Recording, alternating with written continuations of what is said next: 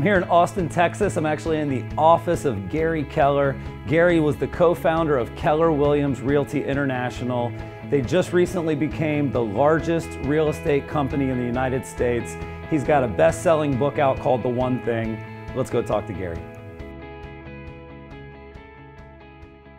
So Gary, we're here in Austin. Thank you so much for opening up your beautiful office. You're more than welcome, Chris. I learned more about guitars than I've ever learned in my life. Awesome. Awesome. And also some business lessons in there. Absolutely. So thanks for the tour. But the first question I always ask is just where were you actually born and raised? Or where were you born? I know you're in Austin. Everybody knows Keller Williams is in Austin. But where'd you grow up? Houston, Texas. Yeah. Grew up in Houston, Texas. Lived there for 18 years. When I was a graduate, I thought I was going to be a musician. And the summer after school, my playing wasn't that good. I went to my parents and I said, I don't think this is going to be a career. And they said, well, we actually applied to a college and you've been accepted. Would you like to go? Right. And I went, wow, where? And they said, Baylor University. I went, cool. So they applied for you? They did. So when you grow up in Houston, what's that like? Is that like a lot of people where they grew up, it defines them. It kind of led them to everything else they did. For me, I grew up in a very, you went past the orange grove, and if you went to the cow pasture, you're a little too far, very rural Florida. And for me, being in a smaller area always made me want to end up in New York City or to kind of tackle the big lights. What was your childhood like in the sense of, were you an entrepreneur? Were you hardworking? Do you remember your first job, stuff like that in Houston? Yeah, the answer is that I think I've always been somewhat of a narrowly focused person, I would have to say. In junior high and high school, I played guitar. Had a lawn mowing business because I had to pay for all the equipment. Actually, going into the 10th grade, I was supposed to play on the football and basketball teams, on the A teams, if you will, but I dropped out to keep my lawn mowing business so I could buy more music equipment. I think about Houston in that, I have a couple of memories. Number one, I had great friends. Had a couple of really great friends. Had one friend, Kim Brightwell, who he and I now play chess with friends and he beats me. I haven't won yet. Curses to him, by the way. But when we were growing up, I played chess with him every morning before school. And that was probably one of the definitive things that happened in my life. And I never would win. And later, much later as an adult, he and I were talking about this. And I said, I really have to thank you for playing chess with me. I said, because, you really taught me strategy. When I got to college and other places, I started winning big. And you kind of trained me. And he said, well, I want to thank you too. I said, why is that? He said, you're the only one who play. Well, because this guy. You're young, right? 5 years old, or so. How old were you? 10 years old. 10 years. Right. Yeah. We were in elementary school. But played all the way through. Right. And junior high and all but this. The point is, that was not the most popular sport at the time. No, the thing was, it was a thinking sport. And he said, I got to thank you because no one would play with me. And he said, every time I beat you, you just reset the men up and said, play again. I said, oh yeah, don't give up. Right. So it was a good personality, his personality versus yours. You pushed each other. I would say that my friend raised me. And I had another really great friend, Lane, that was my music connection. And we were in a band together off and on and did stuff for about 3 or 4 years. Cool. And those were the formative relationships. Mom and Dad were both in the school system, teachers, and so I grew up in a teaching environment, and I suspect that rubbed off on me. Well, that's great. And my little brother, he went into theater at a time when everybody that was his friend was playing baseball. And that was a tough decision. You're going into high school where all these people are judging you more than they should anyway, and all of a sudden you're doing like Hamlet. And so was that, when you made that choice to go all in with music, because it seems like that was your passion. I mean, I don't. Oh yeah, it was definitely. I know I grew up in Texas where football was everything. Yeah. And all of a sudden, I have a rock band and we're up on stage playing at the dance, and it's a. But what I'm getting at is that sounds cool now. But when you're that kid making that decision to play chess or to go into music, not football. No, it was tough. They made fun of you. Yeah. They made fun of us. Cool. And you mowed the grass? Riding lawnmower or push lawnmower? $5 a yard, pushed it, edged it. Yeah, $5. Cool. Bagged the grass, took off. Yeah, we had a big business. Actually, we used flyers. We knocked on doors. We developed a huge business. I mean, you never were somebody to wait for hey, maybe a couple of the neighbors are going to ask me. No, we knocked on their doors. Yeah. We knocked on their doors and said, hey, we're mowing your neighbors. We charge $5. Yeah. There's evidence of our work. You can get 20 these days, by the way. No more than that. Yeah. So you went to Baylor? Yeah. Where is Baylor? Baylor's in Waco, Texas, about an hour-and-a-half drive from here. And what did you study? What was your degree in? Real estate. There's a degree in real estate at that point.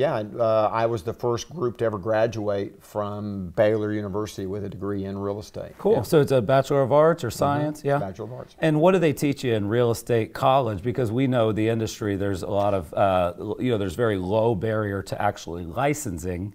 I can't imagine people taking 2 or 3 years worth of education about real estate. Yeah, well, they're teaching you property valuation. They're teaching you city, local, state. They're teaching you appraisal. They're teaching you finance. Basically, it's all the foundational underpinnings of what the industry is. What they don't teach you is how to make a living at it, and they still don't. Yeah. Yeah, so I came out of college with a degree in it and had no idea what to do with it. Right. Yeah. And that's common amongst other degrees too. I have a sociology degree. Oh, yeah. What do you do with that, right?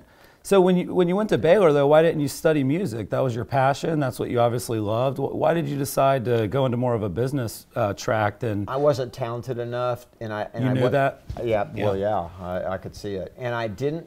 As much as I love it as a passion. I wasn't going to spend 4 to 5 hours a day. You know, Eddie Van Halen's brother tells the story that when he would go out at night, like at 6 or 7 at night, Eddie would be sitting on the edge of the bed playing the guitar, and he'd come in at 1 or 2 in the morning, and Eddie would be sitting in the same spot playing the guitar. Right. That wasn't me. Yeah. I loved it and enjoyed it, but I couldn't practice longer than a certain amount. Got it. And then I set it down. I'm done. I didn't have a passion of doing it. Yeah. And I realized that if you didn't have a passion to spend that much time, I was never going to be good enough to overcome the lack of talent. Golf is a similar thing. My father, he loves to play. Yeah. He can shoot 76. Wow. But what it would take to shoot 72, he doesn't. He would rather live his life. Yeah, exactly. Yeah, exactly. And I think that's it. Yeah, people have to make that decision though. I made that decision. So I decided it would be a life hobby. It would be a passion that I pursued as an amateur, as an avocation. And you never gave it up. Actually, I play at your shows. Oddly enough, I actually did. I went through a kind of the lost years for me in my 20s and 30s. You were busy doing something else. I don't know if busy is a good word.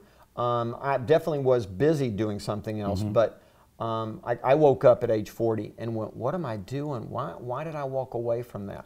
And I don't know the answer to it, to be honest. But that was a real awakening for me. I went down and bought a Fender guitar and started taking lessons, and have been taking lessons and practicing every day since. Cool. So when you graduate Baylor, what happens next? I drew a circle around Central Texas, chose Austin, loved it. It was just the right size and was a cool, it felt right. So I got here, sold 6 houses my first month in the business in a city I had never been in. So you did get licensed basically as a realtor. Well, I came out of college with a broker's degree. Got it. So I sold 6 houses, closed 5 of them. I like to say I closed the 6th in that Jeanette Edens was her name, and when we started Keller Williams in 1983, she was one of the first agents to join the company. Wow. Because I never lost contact. Exactly. Right. So I like to say I closed all 6. Yeah. Cool. So, so you sell 6 homes in your first year. Well, I did 6 homes. Under your name, or did you work for a company? No, my first month. Oh, your first month. Yeah, I sold 6 houses in 30 days. Got it. Got my picture in the paper along with everyone else. And why do you think you did so well in that first month, if I can stop you there? Because you said they didn't teach you how to make a living, but in your first month, you started making a living. Yeah, it's interesting, isn't it? 2 things I think happened. Number one, when I was a senior, I worked for free for the head of the department. And I would go to his office, and he had a lot of real estate magazines, and I read it, and the books, and it was Realtor magazine and magazines like that. And you had like Roger Butcher and Tom Hopkins. The school wasn't teaching me that. Got it. But I remember reading a Roger Butcher article, and Roger and going, wow. And Roger said, get an audio cassette player. See the year, right? Yeah, audio cassette player. Get books on tape and start educating yourself. So I bought Roger, I cut out the ad, bought Roger Butcher's tape set when I was a senior in college, was reading Tom Hopkins. So I was getting educated. Sure, self-educating. On how you build a sales career. So I came out of college and I understood these are the things I need to do. And were they teaching systems the way that Keller Williams is? Yeah, now? absolutely. So, Roger Butcher was real clear. He said, go get a card file box, A through Z, January to December cards. Write your database. Every time you meet someone, generate 2 cards. One is your permanent database with their address, contact information for your mailings. And the other one is when you need to talk to them next and what about, and file that under January through December. Got it. So I had this card file box. So I was lead generating, calling expireds, knocking on doors, calling on FSBOs, holding open houses, calling newlyweds out of the newspaper. I had a deal with the moving van company, Beacons, that I would give them all the new listings that came on the market for people who would need to be moving at some point. And they would give me the list that was coming in of all the inquiries about moving to Austin, Texas for me to contact. Got it. Hired an assistant when I was my first year in the business, part-time. She worked 2 hours a day. And what she did was she showed up, and we had 2 folders, my call list and what I'd done with it. So every day our job was we simply did this. It wasn't, that's all it was to it. I had a card file box system and I had 2 folders. And her job was to create my call list. So she would cut out FSBOs, cut out expired, she'd cut out newlywed couples, anybody that might need real estate at any level, she cut that out. And you would give me the contact information. So when I came in the office around 6 every morning, ready to go. There was my call list, and my job was to talk to everybody in the folder she gave me. At the end of that time period, which usually lasted till noon or 1, I would go back to the office, I'd get ready to go to lunch. I would drop that folder on the desk. Her job then was to translate that into the cards that went to the database. So I didn't close anything for 5 straight months. Interest rates had gone to 18%, by the way. Usury was at 10. So we had interest rates of 10 in Texas, but we had 14 discount points. It actually had one pay 16 discount points. Wow. Plus commission, plus title policy.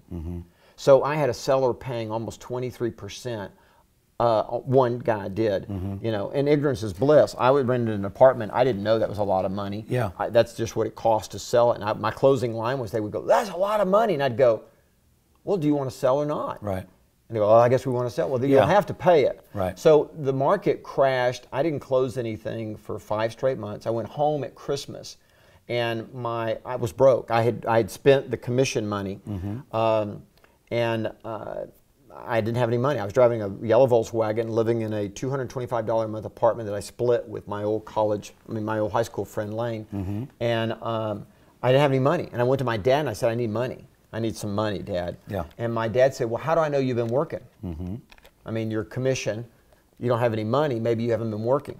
He wasn't being mean. Yeah. He just wanted to know. He was being a dad. I walked out to my Volkswagen, got my shoeboxes, got my shoebox, and it was actually 2 little recipe card files that Roger Butcher said to get, and had my calendar. Yeah. And I came back in. I showed him my calendar, showed him my database, if you will, my contacts. I said, these are all the people that will be buying and selling in the future, this month, this month, this month. And my dad looked at that and said, wow, I'll give you $500 for that work. Cool. So he gave me $500. I went back, by the way, the market figured itself out by January, and I ended up being runner-up to the Rookie of the Year. So without that shoebox, because it's interesting, I started in the industry in 08. My first appointment ever was at a Keller Williams office in Clearwater. Awesome, dude. And that was not the best market. I went from writing 7% loans in the mortgage business to then going into the 08 real estate market. So my timing was pretty pitiful. Yeah. And what I noticed was that the agents that came up to me, they'd say, man, if it wasn't for my top producer, if it wasn't for my database, my pro manage, right? Now we call it e-edge, right? If it wasn't for that, I would not have survived over those 3 years. Yeah. And what I'm fascinated to know from your perspective, because Keller's known as a technology firm. Yeah. And when you describe the shoe boxes, I think people watching this wish it was that way still. Well, and it could be. There's no reason not to. Technology, is it still that way if you want it to be that simple? Can it be? Oh, sure, exactly. A lady, in fact, I did a little interview talk earlier this morning downtown, and a lady came up to me who's just getting into the real estate business. And she said, boy, I'm really energized. You know, how do you generate leads? And the guy that was interviewing me, I said, this is how you do it. I turned to this guy and I said, hi, Colin, I'm Gary Keller. Nice to meet you. Yes. Hey, Colin, let me ask you a question. Do you have a business card? I don't have one. Yeah. And if you do, would you mind giving that to me, or give me your contact information? If you wouldn't be offended, I'd like to send you my monthly newsletter. Would that be okay? And the guy said yes. Well, yeah. Well, it doesn't matter. I told her. I said, it doesn't matter if he says yes or no. Yep. It's a number. This is a numbers game. Yep. If he says no, awesome. God love you. You know, have a nice day. If he says yes, you take it. Yep. Now I said, now I'm not going to just send him the newsletter. I'm actually going to call him and say, hi, Collins, Gary Keller. You may not remember me. We met at the supermarket, and you gave me your card and said you wouldn't be offended if I sent you my newsletter. Right. But I realized we didn't get a chance to visit. Would you be offended if I hand delivered the first one? I just want to make that reconnection and explain a little bit about the newsletter. It won't take longer than 5 minutes. If I stay longer, it's because you asked me. And he's in. I told 90% are going to say yes to that. Yeah. So the reality is that technology doesn't improve on that. Technology just does it in different ways. Yep. So it can make it more efficient. Right. It can, right? Well, here's another thing, like with Facebook, it's harder to say no to like, hey, do you mind if I send you a friend request on Facebook? That is the hardest thing in the world to say no to. So we understand that technology is really doing something that we should have been doing beforehand. So the ideas are not about technology. Technology is an enabler. It didn't invent the idea of a database. It didn't invent the idea of continual contact. Or scripts or any of that stuff. No, and the thing that makes the internet so powerful is that they did not invent the idea of capturing customer information, but it does it automatically because you're doing business in the format that they can capture it. Right. I don't understand why when I go to the grocery store this afternoon, I don't understand why they don't know who I am. Right. Because Amazon knows who I am. Sure. And they're marketing to me constantly. But when I go to the grocery store and buy something, they don't know who I am. And you've been going there for a long time. Been going there for 30 years. Yep. They still don't know who I am, and I never get anything from them. They never contact me to have a relationship with me. I do not understand why the first time I went in there, the cashier didn't say, thank you so much, we would like you to fill out this card, we'd like to keep in contact with you. Before there were computers, then when there was a computer, when they're in there, she's going, okay, all they do is they say, what's your zip code? And that's all they do. They never, why don't they say, and your name, and your address, Sure. And we'd love to send a cake to your kids when it's their birthday. I don't get it. I really don't get it. I want you to understand something. Keller Williams has no market the brand department. We have no franchise sales department. We have no advertising budget to market the brand. And to compare that to my competitors that spend well over $100 million a year. Yeah. It's inbound marketing, which is what I study. We don't spend any of that money. Yeah. And I think that even goes back to, you know, it's just really word of mouth on steroids. Yeah, right? absolutely. So it's still word of mouth and it's still is? service. You know what it is? It's customer acquisition and retention.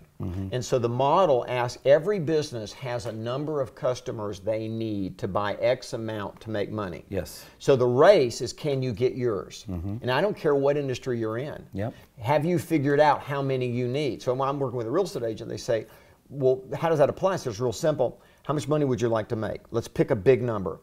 Millionaire real estate agent number, okay? Yep, $1 million bucks. Okay, well, $100,000. Here's what we know is you could have a database as small. We met a lady that was the #1 real estate agent for Century 21 at the time, whose database was less than 500 people. Okay. And Christina Martinez. Well, it was all investors. Yep. So she was doing multiple transactions with them at the time. Sure. The normal agent would need between 2,000 to 3,000 people. So my comment is, the game is, how long is it going to take you, young lady, to go meet 3,000 people that are in your database that you have a relationship with? That's the game of this industry. But shouldn't that be easier than ever when things like Facebook just do this for us? They go, hey, Gary, remember that guy you used to play chess with? Here he is. They will make it easier. But it's actually... But it's making people lazier. That's the problem. It's easier to connect. You know what it is? But we don't want to pick up the phone anymore. Is it lazier or disconnected from what the purpose is?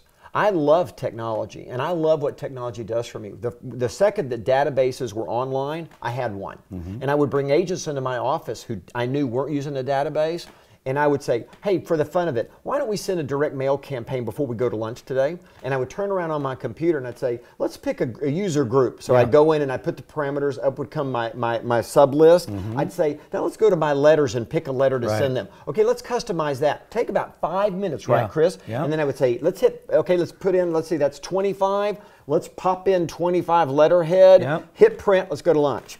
When we come back, the letters are sitting there. I go, dude, how hard is that? Why aren't you doing that? Yeah. Now that's what What do they say when you ask them why they aren't doing it? They don't know, because they're disconnected from what business is. Business is acquiring a customer, servicing the customer, retaining the customer for life.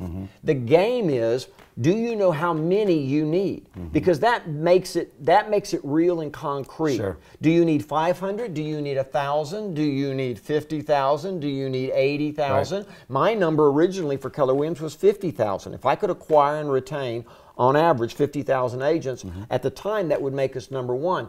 But by the time I got to 50, the bar had moved. Had moved so high that 50,000 only made us like number 5 or 6 in the country. It took over 80,000 to get to number 1. So the number now is 80,000. Yeah. So every day, or not every day, but once a month when I sit down with the leadership of our organization, right, and they in turn work with our regional leadership, we know what the number is. So the only number I care about is what? How many agents in the firm? Exactly. How many agents in your office? Right. Because we can track it and we know absolutely that if you have X number of agents, profitability is tied to that. If you're a real estate agent, I can measure your income by your database. What's interesting is your if you don't have one. Yeah.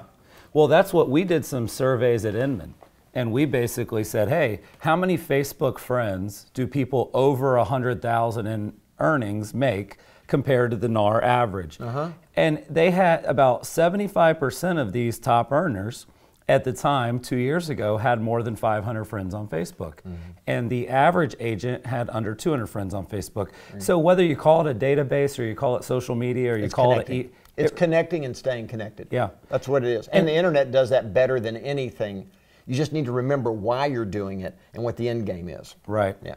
So you start Keller Williams. What year did you actually start the December company of 83, that we December know of now? 83. Well, I was the vice president of expansion for the largest company in Austin, and I resigned. And we started 2 companies. It was Keller Williams Realtors Residential and Keller Williams Commercial. So there was a Joe Williams. There still is, by the way, great guy. But we were equal partners at the time, and he was commercial and I was residential. Got it. And we started that firm. A year later, commercial was not viable, so that business was shut down. I went through a really tough divorce. I'd been married a couple of years, and my mistake, married the wrong person for me, and I was the wrong person for her. The company was 1 year old. They started at $1 million in what they wanted for my to buy it back. Then I had to buy Williams's portion out. Then the markets crashed. So that's the quick setup from 83 to about 86. By 86, I'm hundreds of thousands of dollars in debt. I've taken out life insurance policies, so if I die, the banks and everybody still gets paid. And the markets crashed, and I go from 70-something associates down to below 40. And then you also mentioned that, you know, people looked at Keller Williams as kind of the JV team, the price per product, you know, it was kind of a new model. At that point, we weren't there yet. You weren't even on the radar. No. We were the 10th largest real estate company in the city with 70-something associates in. And we were we're talking still local here in Austin. Yeah, and we hadn't even done anything. So after the market crashed and all these people lost, and then a RE/MAX office opened and took 5 of my top 10 producers, then came back and took all my entire staff. Wow. So I have no staff. I'm now down to 33 associates. The market's crashed. I'm hundreds of thousands of dollars Commercial in debt. division's already I'm living out of my car, and I'm living in a rented apartment with no furniture. Now that's my scenario. So what do? You grab the shoebox, right? You lean on people. I was desperate. Yeah. I didn't know what to do. What I knew was I needed to make a lot more money than I was currently making, or I was going to go back to selling real estate. So I sat down with my people. This is the shorter version of what happened. But in the end, I sat down with some of my trusted top agents and said, look, I got to change the company. I got to do something. We got to go faster. And the way I describe it is I had gone through hopping. I'm 6 feet tall. So I went through hopping about 6 feet high and fell in a 10-foot hole. And I needed to learn to hop higher or I was never going to get out. So I came up with what we call today profit sharing. At the time it was income sharing. And said, look, what I can trace is that most of the people that are here because of some other else in the firm. So I'm simply going to pay you for that production, just like an owner gets paid. I get paid, so I'll pay you that way too. Sure. But you don't have to manage them, and you're not legally liable for them. You don't have to do anything. Just get them in the door. Introduce them to us. If they join, we'll connect you to them. And after 3 years, you're vested for life. You can die. You can go to work for my competitor, and I'll send you whatever money is there forever. Well, income sharing didn't work very well, so we converted it to profit sharing. Yeah. And the reason was income sharing doesn't work just from a financial model perspective? Well, here's why it didn't work. I went to a compensation expert because it was all of a sudden the agents kept wanting me to spend more money. And I went to the compensation expert out of Dallas and I said, this isn't working right. And he looked at what I was doing. He said, well, number one, I think what you're doing is really awesome. It's brilliant. It's smart. But secondly, you've made a fatal error. I said, well, I know I've made an error somewhere. What is it you're seeing? And he said, well, let me ask you a question. Beside all the other reasons that you would do it internally for owning a company, what's the economic reason? Why do you own one? I said, well, to make a profit.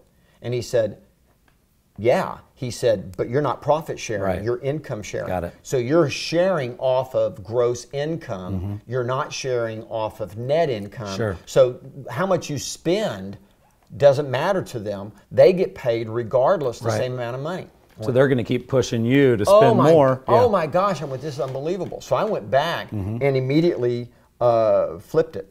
And let me ask you this. Did you ever have ambitions of being a national real estate company? Or were you just trying to kick butt in Austin and really just survive against some of the companies that had a competitive advantage? Yeah, that's a great question. The answer is, at that point in my life, I was just trying to solve all my problems. I'd like to take credit and say I'm really smart. I had this big vision because today I'm known for saying think big and aim high. The reason I say that is because I wasn't. It's not because I always did. I say it as a reminder, why not? Why not think big? Think as big as you can, then double or triple it, because what happened was I was blessed. My solution was a big solution. It was bigger than a city.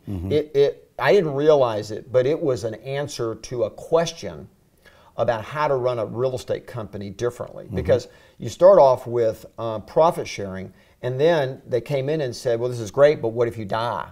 I went, oh my gosh, they care if I die. This is amazing. So I created this, what we call the Agent Leadership Council structure, where I took the policy of the company and I divided it among local, city, regional, and national. So I really created a decision-making structure and signed over the rights to make certain decisions as an owner of a company. So I'm giving up now 49%, up to 49% of the profit, and I've given up a certain amount of the decisions.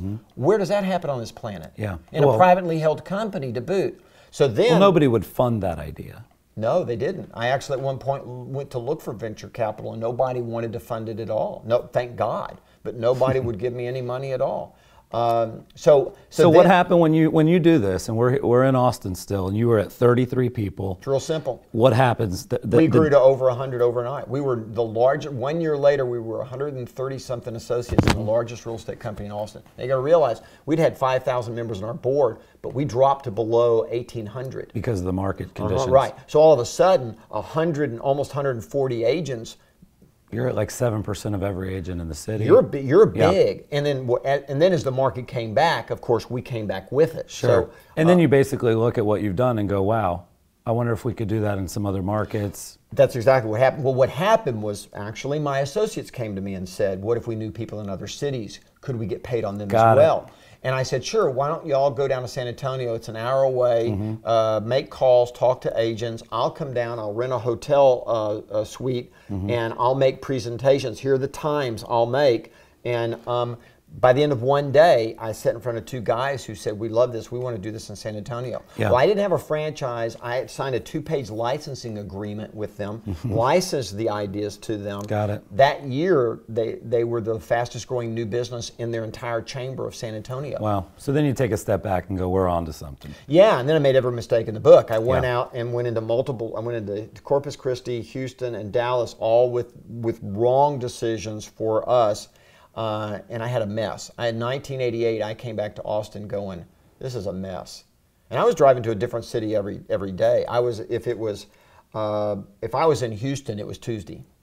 Yeah. Because every Tuesday I was in Houston. Right. And then Corpus was Wednesday. Right. And then Thursday was Dallas. And then, And that doesn't sound like a lifestyle or an operation system that's very much in line with the one thing. And to don't list, it sounds like you were. Oh, it's horrible. Is this where kind of some of your affection for kind of systems even got deeper? Because how do you grow? Well, let's get to a bottom line truth here. Successes are just individuals who failed and didn't stop. The idea that successful people aren't failures is ridiculous. Everybody fails. Everybody screws up. The trick is are you going to give up? okay, successes are simply failures that didn't stop. Right. I've made every mistake in the book. I don't, in any book that I've written or anything that I've tried to teach, I usually try to point out, I really am qualified to talk about this, not because I succeeded, but because I failed, screwed up, and made all these mistakes. I had the first agent I ever hired, Gary Gentry, came to me years later, and he said, I really respect you. You're very inspirational. I went, oh, wow, that really touches me. Thank you. He said, yeah, he said, I've never seen anybody screw up as much as you and go on to succeed. Yeah. Very inspirational. I went, okay, I think you complimented me. I'm not sure. But actually, he was, and that's the secret of success. So when we think about thinking big, about implementing systems, I kind of was backdooring my way, and then I looked up and went, oh, hold it. When I look around, that worked, that worked, that didn't work, that didn't work, that worked. I'm going to do more of that and less of that. And then that's how success begets success. Systems allow you to analyze these things. So what I think you did a brilliant job of is if you'll put this layer of systems at the base of your business, you can have 20% time like Google inside projects. You can write books. You can love music, but you have to literally be able to. You have to really be able to give up a lot of control, probably too. Well, here's the thing I figured out. What I figured out in the '90s was that I'm actually I was a closet teacher. At the end of the day, music, though it was a passion, it wasn't a passion that I would do for free for 4 hours a day. But teaching or helping someone better their life, I'd do that 10 hours a day, 8 hours a day, every day without pay. And I was doing it. I was out there helping people without getting paid. And all of a sudden I looked up and realized, that's my thing. That's my thing. And so I ended up firing myself, hiring Mo Anderson, which was an amazing hire. And Mo started running the company, and my job was to support her and become the teacher in the company. So since about 94, 95, I've been almost like the resident coach teacher for the company. Sure. I don't run it because behaviorally I'm not perfectly suited to do that. I would kill it if I ran it. I understand management. I understand leadership. I get all of that. I understand. But I deploy it within a framework of what I'm capable of doing and doing well. Short of that, I need other people. Yeah, and you know what? I was listening to Condoleezza Rice recently. She said the more people you surround yourself that'll tell you the truth, the more successful you'll be. And that gets tough with guys like you, Gary, right? I mean, it's hard for somebody to come to somebody like you and say, you're making a terrible decision, or this is not the direction the company needs to go in. Well, if you create forums where you openly invite that, or you create dialogues with people where you openly invite that, you're going to get it. And that was one of the things that I did well and still do well, is I'm willing to listen. You know, if you think about my competitors, just as an example, one, I'm the only either chairman or former president of any of the competitive organizations in our industry for the last 30 years that even wrote a book worth reading, no offense. But I invest all of my time at the real estate agent level. I spend no time at any other level. I am the advocate of the real estate agent and have been for over 30 years. And I realized, particularly in the 90s, that I had a passion for that. I love salespeople. I love the real estate agent. I love that. I love our industry, and I love the men and women that do it. And I made a pledge right then and there that I was going to invest the rest of my professional life dealing in that area, helping and supporting those individuals. Which is, again, flipping the model, because typically the customer of the franchise is the broker owner, not the agent. And what I think, the reason I think it had kind of the J.D. Power impact, right, the customer service award, some of those things, is because every wedge, this was in a different talk with Christina Wise, who studied directly under you at some point in her career. You bet. There's every wedge between the top of the company and the person that buys and sells the home is a wedge of just disconnect. You don't have empathy for the end user. So by you focusing on the agent, who is 1 degree from the buyer and seller, versus the owner who's 2 degrees, that's a big deal. It's a big deal, and it keeps me enjoying what you're doing, deeply passionate about it. It puts me on the front line on a day-by-day basis. it has me dealing with the men and women who generate 100% of all the money, right, by the way, and spend 100% of their time with the buyer and seller. Right. So so in essence, I fired myself, went back to my passion. Yeah. And I'd basically not do this for free, but I do it for free. I mean, Yeah. if you think about it. No, I totally understand, because I'm doing this for free today. Yeah, we yeah, talked yeah. Me about too. that. I get It's awesome. doing things for fun that you love. So just a quick story. You shared so much, and we're going to end with a couple of the questions I mentioned earlier. The one thing you'd do again, the one thing you wouldn't. But I wanted to share a story with you. I told you my first ever appointment was at a Keller Williams office. Yeah. And I went in and I was, pretty nervous, obviously, presenting in person for the first time ever. I'd always been an inside, phone sales guy. And I got about 15 minutes into the presentation, and I was talking about Zillow and Google and the web and how things were changing. And after about 20 minutes, like the oldest lady in the room kind of raised her hand. She said, "Hey, Chris, you're doing great." I said, "Oh, thank you," like you said. Awesome. And she said, "But there was a guy that came in here about a month ago, and he basically said all the stuff you said. And we thought you came here today to help us with the stuff that we already bought." That was my first appointment. And I turned off the presentation, and we turned on the database, and we started training. And I had a calendar that was 110% full of trainings, and I was double the number 2 sales guy in the company. Yeah. So that, for me, was my one thing. And so what I took when I started my own business, I said, my one thing is helping realtors improve their business through technology. There you go. And this is a way to do that, That's and awesome. DotLoop's a way to do that, Well, and good for everything you. I Thank do you. now, I vet against that. So, Well, thank you. And I also want to share that after the first year on the job, making more money than I'd ever made, taking that approach, I bought an F-150 that was bright red because 75% of my income was from Keller Williams appointments. Awesome. When you would go to a Keller Williams office, there'd be 40 people excited to see you. When you'd go to a different brand, there's like a guy playing Sudoku in the back, with one eye closed. And to me, I saw this in 2008. You didn't have to wait till 2013 to tell me you guys were going to outgrow some of the other people. I could see it in the trenches 5 years ago. Yeah, thanks for sharing that story. Yeah. What's really awesome is that I think it's the training base. It's the caring and the sharing. But what's happened is it's all taken on a life of its own. Mm-hmm. In other words, Keller Williams has become basically a vessel for that. Yeah. So today, I can actually take credit for none of it. It's so beyond anything that I do on a day-by-day basis, or have I can't take credit for it, honestly. People found a way of connecting to what we were about, Chris, and they've made it their own. Yeah. And it is theirs. It's not mine. It really isn't. I'm very humbled. It's almost like just letting it kind of go out. Well, someone one day introduced me as the founder, and I said, "No, the flounder." I said, "Don't ever say founder again." I said, "Because trust me," I said, "all I've done is flounder." The company built itself. Company built itself. Yeah. Well, here's the thing that I try to teach my kids when I teach at Baylor, is I go, look, success is inside of you. Don't seek it from the outside. Let it out. It's already there. Everything you need to be amazing and have an awesome life is right there, baby. Just let it out. Right. Let it out.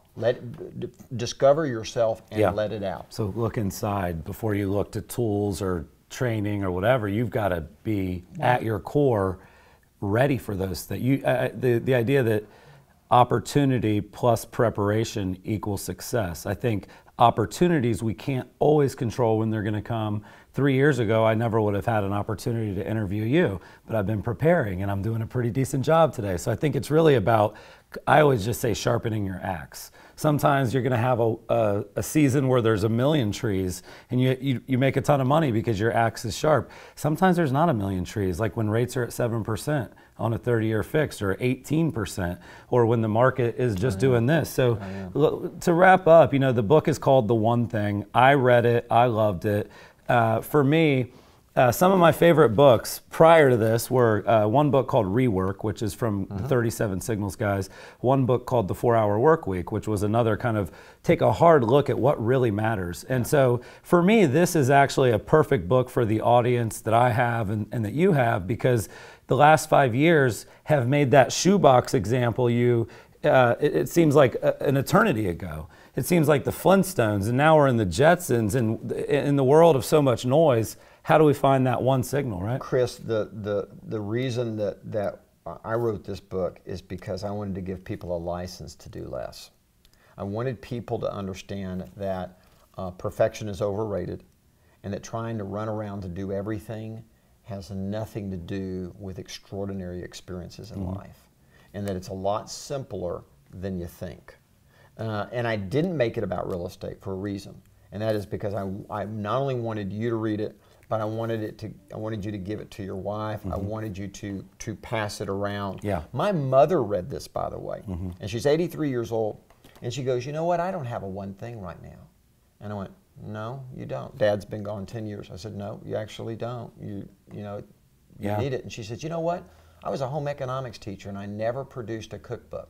My one thing is I'm going to produce a cookbook of all of my favorite recipes. Would you help me?" And I went, "Absolutely, Mom. That's awesome." Yeah, and she's fired up now. So her personal one thing right now is to produce a cookbook. Yeah. So the point is that my son read this, and I write for him. My voice is very parental because the person I'm writing to more than anyone else is my only child, and I'm writing to him. Well, he read this. It took him a couple of months, by the way, but he read it. I didn't make him read it.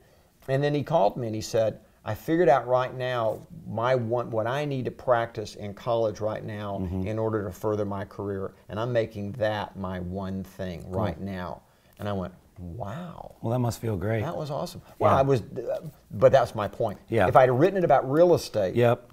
I wouldn't have been able to give some lessons to my wife. Like, I agree. Well, she read this, and one night we're standing at the sink, and I turned to her and asked her to do something. And she said, "That's not my one thing right now." I went, dishes. Oh, yeah. Well, it wasn't dishes; it was something else. But I went, "Oh my gosh!" But you know what? My wife read this book, and she said, "You know what? She says, "You have music. You've kind of made that your passion, one thing. But I don't have one personally that's mine like that." And I went, "No, you don't." And she said, "I thought about it. I want to do art." And so I went and said, "Well, who would you take lessons from?" And she said, "Well, I'd love to take from this lady." I said, "Why don't you call her? And would there be someone else you'd go with that would make it fun?" "Yeah, I'd like to invite this woman." She called her woman and said, "I'd love to go with you." Yeah. And all of a sudden, my wife is now taking art lessons. Yeah. The other night I called her. I was running just a little late, and usually it's you're running late. And but I called her and I said, "Hey, I'm 45 minutes late. I'm so sorry." She says, "No problem." I went, "Well, that's different." Yeah. And I got home. Guess what? She's painting. Well, you know what it is, that if you help other people find their one thing, that's probably more powerful than even finding your own. Well, and remember, it's not the only thing. It's not one and only. The idea behind this book is setting up a domino run. So the issue is go to the biggest end you can imagine for your life, your marriage, your spirit, your physical life, whatever it is, and work backwards and see if you can figure out what you should focus on right now that will have the biggest impact today and knock over the next domino. Right. Does that make sense? It does. And that's that's how the Keller Williams culture got started. You knock over profit sharing, which knocks over decision making, which knocks over open books, which knocks over training, which knocks over technology. Right. And all of a sudden, it looks like it's complex. Yeah. It could be the one thing this hour. It could be the one thing today, the one thing this week. By the way, that's exactly what it is. Yeah. It's trying to be present in the moment, always balancing the present with the future, right? Yeah. Having fun in the moment, but also being productive, that if you live tomorrow, that you have a better tomorrow or more opportunity tomorrow. Exactly. And is it just theonething.com where people could go to buy it, or is it on Amazon? It's all on over. Amazon. It's on Barnes & Bestseller. Yeah. And Jay Papazon, co-author. Want to Awesome guy. definitely give a great shout out to him as well. Absolutely. Well, Gary, thanks for your time, man. I know Chris. a lot of people have heard your story potentially, maybe if they've gone to your event or if they've read. Your books are not about your story. That's why I think they're so popular. Shift, what was needed at the time it was written. MREA, obviously a game changer, and now the one thing. So congrats. Thanks for taking the time to spend with me. You're welcome. Thanks. See you. Bye.